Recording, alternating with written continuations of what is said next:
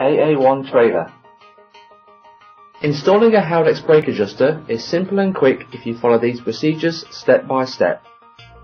This video shows you how to install an AA1 brake adjuster with a given angle for the control arm on a trailer axle.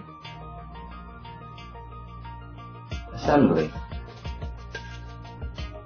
Before you start, ensure that the vehicle doesn't move by blocking the wheels.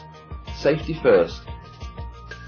Make sure the brake system has a minimum of 6 bar air pressure to keep the spring brake fully released. Begin the installation process by checking the radial play in the camshaft bushing. To do that, move the camshaft up and down sharply. If the play is more than 0.5 mm, the camshaft bushing needs replacing. If the play is excessive, the control arm will be exposed to extreme wear between the control arm and the fixed point. Now clean or brush the S-cam splines. Then brush on some anti-seize lubricant.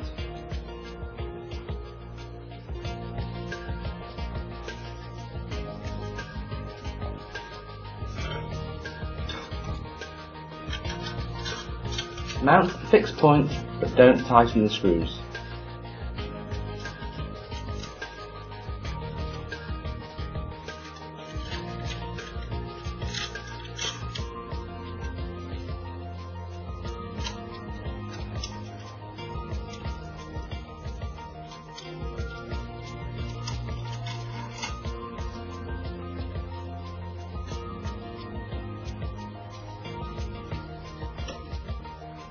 Position the control arm by rotating the control arm away from the hex nut until it stops.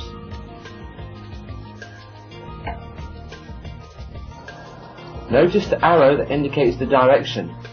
It is important that this arm is pressed in the arrow direction later in the installation phase. Notice the white arrow. It shall be pointing away from the air chamber when the adjuster is installed. Slide the adjuster onto the camshaft.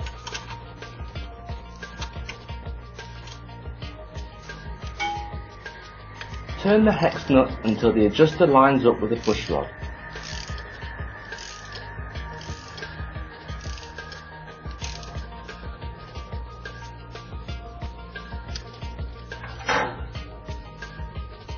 Apply anti-seize lubricant to the clevis pin and slip it through the hole.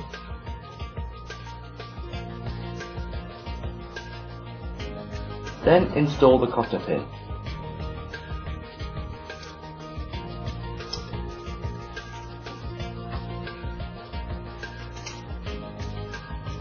This sensor is an optional feature. It indicates the wear of the brake linings. When the S-cam is in the 0 position, the indicator shall be lined up with the first mark. When the brake linings are totally worn out, the indicator will line up with the second mark. Slip on as many distance washers as you need to achieve the axial clearance of 0.5 to 2 mm on the S-cam splines. Then secure the circlip to the shaft.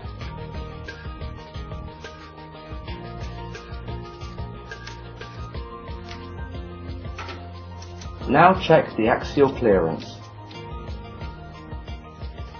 Conduct the final installation steps by positioning the control arm in the same direction as the arrow points on the control arm. For this particular installation, press down. If the control arm is not positioned correctly, the function will not be achieved.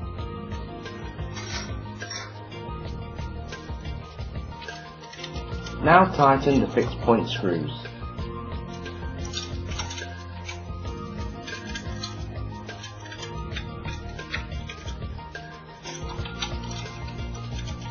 Even an automatic brake adjuster needs to be adjusted manually the first time it's installed and when relining takes place. Rotate the adjusting hex nut clockwise until the linings contact the drum. Then back off anti-clockwise 3/4 of the turn. The hex nut is quite heavy to turn and should click loudly during turning. Now you have finished the installation. The Fixed point bracket configuration will change depending on the application. However, the steps to install the adjuster are the same.